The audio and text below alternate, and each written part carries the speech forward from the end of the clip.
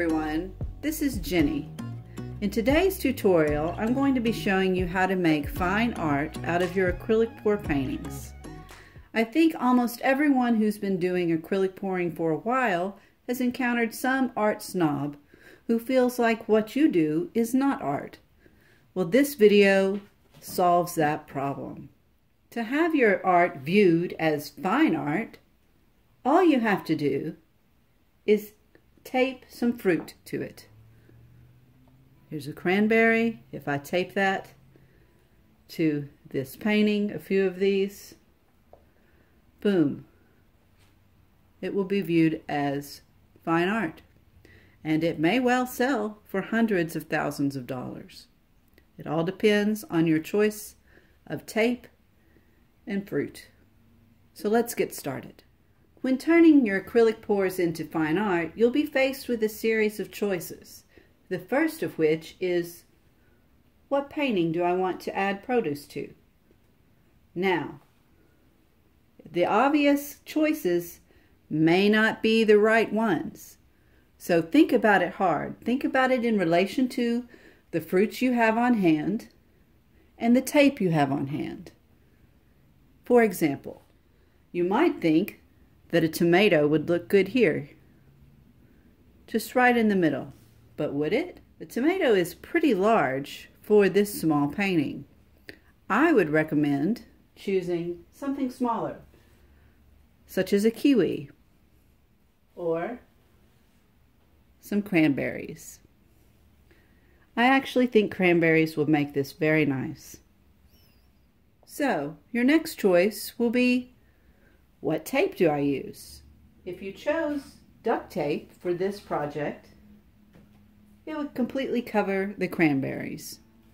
So that's a no-no. What would make much more sense would be a small, delicate tape. Choose the correct length and gently place one end onto the painting over the fruit. Oh no. And this is a common mistake that people make. As you can see here, I have put the tape in the incorrect position. So, what do you do? To solve this problem, simply untape the fruit and scoot it further in. You may find that you need a longer piece of tape. So it's really just a process of experimentation.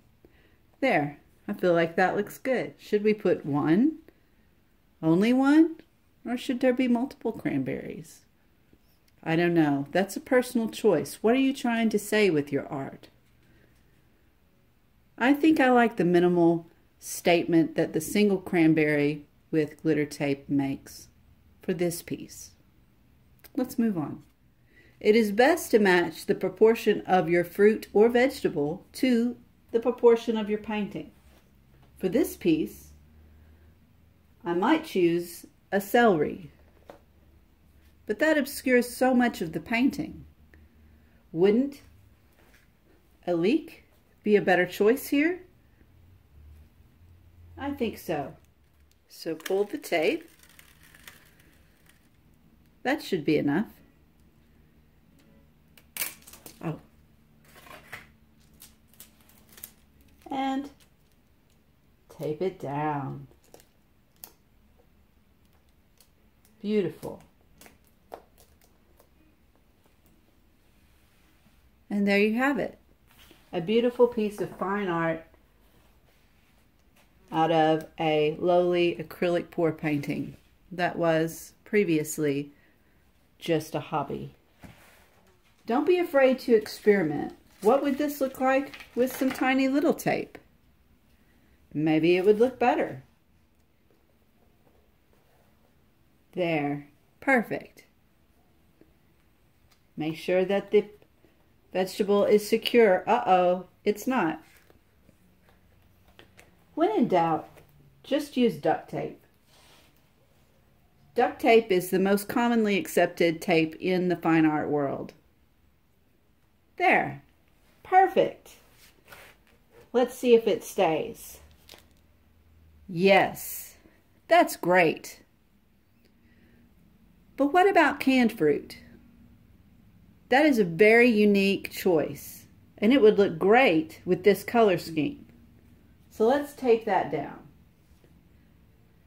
Now this is tricky because you want to show what it is, because it says 100% organic mandarins,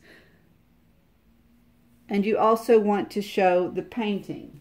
So the correct choice for this combination of fruit and painting will be large, strong, clear packing tape. Let's try that out.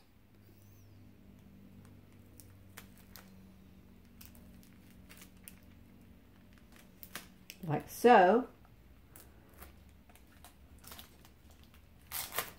And like so. There. Perfect. Now, I'm sure if you take this into an art gallery, you will be welcomed with open arms because it contains fruit and tape. Now that I've broken down the fruit technique for you, I hope you will share it with your friends. No one should be ashamed of their acrylic pour paintings, and just by adding a few fruits and vegetables, you too can be viewed as a fine artist. Thank you for watching. I hope you enjoyed this video. If you did, share it with someone you know. Give it a thumbs up and be sure to leave a comment. What fruits and vegetables do you think are the best for this technique? I'd love to hear your thoughts. Happy pouring.